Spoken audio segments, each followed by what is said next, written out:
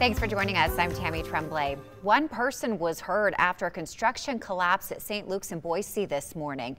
It happened at 7:30 at Jefferson and First Streets.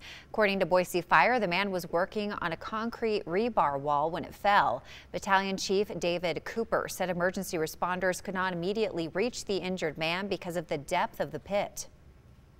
The construction crews were great on scene. They were rendering emergency care before we got there, and we were able to make use of the construction crane to lift the patient out. Without the crane here and without the use of that crane, this incident would have taken much longer and would not have been nearly as safe. Boise Fire says the rescue took about an hour. The man was then taken to the emergency room with injuries that are not believed to be life-threatening. Layton Construction is working to determine what caused the collapse.